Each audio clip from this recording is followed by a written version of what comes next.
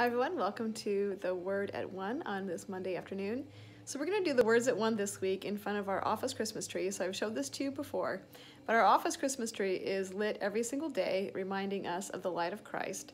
And also now that it's officially October, that means we can watch Christmas movies and we can get ready for Christmas. And this week we're going to be talking about words, and the sermon yesterday was about the words that come out of our mouth and how it really stems from the heart and how we have to be careful with our words. And the words that we use can bring light to people's lives, or they can bring darkness. They can cloud who God is. So we have to be very, very careful about our words. And so this week we're going to be looking at how God used different people to speak words of blessing throughout Scripture. So in the Old Testament, the king of Moab is afraid of the Israelite people. And so he hires a prophet to speak curses over the Israelites.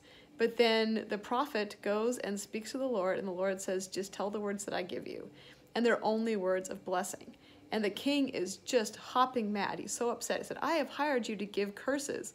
And Balaam says, well, the only thing that I can give are blessings. That's the only thing that God will let me speak. So I just place a blessing on these people.